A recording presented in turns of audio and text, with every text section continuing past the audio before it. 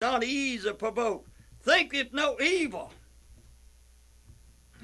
Rejoice in iniquity. Listen what it said, rejoice not. It don't rejoice in sin. Amen. It's not puffed up. It don't rejoice in sin. It don't rejoice, amen, in fighting against the word of God. It rejoices not in iniquity, but rejoices in the truth, saith the Lord. Beareth all things, believeth all things, hopeth all things, endureth all things. It means something to have charity, friend. Oh, charity. Amen. It's good to have faith. It's good to have all of these things, but if you have not love, you lack a sounding brass or tingling cymbal. Charity never fails, but whether there be prophecy, they shall fail. The Bible said in that day many will come before me and say, Lord, Lord, I have casted out devils in your name. I have done wonderful works in your name. I have prophesied in your name. I have healed the sick in your name. I have cast out devils in your name. And Jesus is going to pronounce, depart from me, you workers of iniquity. I never knew you as a Christian. I never knew you to be a Christian.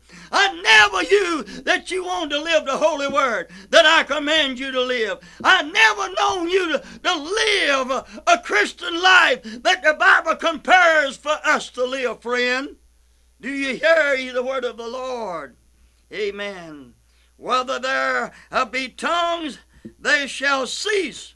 Whether there be knowledge, it shall vanish away. Do you hear the word of the Lord? Your tongues, your beautiful songs, your knowledge that you once have, it's a possibility you could be lost of your mind. You wouldn't even know you was in this world. It could vanish away. But listen, for we know in part, and we prophesy in part.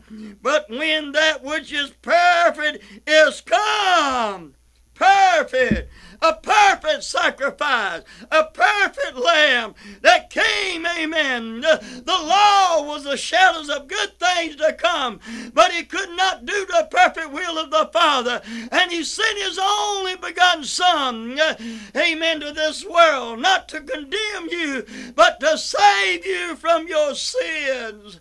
From your sins. Hear ye the word of the Lord. Save you from your sins. Don't save you in sin. It saves you from sin. Hallelujah. The perfect sacrifice has come. Through the shadow of the law, we was looking through a glass of darkness. But now, that perfect one has come. Amen. That Jesus came in the likeness of sinful flesh to condemn sin in the flesh. He came. He had enough of flesh in him. He could have committed sin, but he did not. He came to live a sinful life, to condemn sin in our flesh. Amen. The Bible said without the shedding of his blood, there'd have been no remission for our sin. There'd have been nothing to keep us. Hallelujah to the Lamb. Oh. But when that which is perfect is come, then that which is in part shall be done away. Amen. There's no cloak for your sins, friend. You might not be heard it this way before. The perfect one is come. Amen. The Bible said if the law could have brought perfection, Christ would not have had to come. But through the weakness of the law, God sent his only begotten Son. Amen. To die on a rugged cross. Amen. Crowned with thorns, pierced in the side, nailed to the cross, spit on, despised, shamed, stripped his garment off.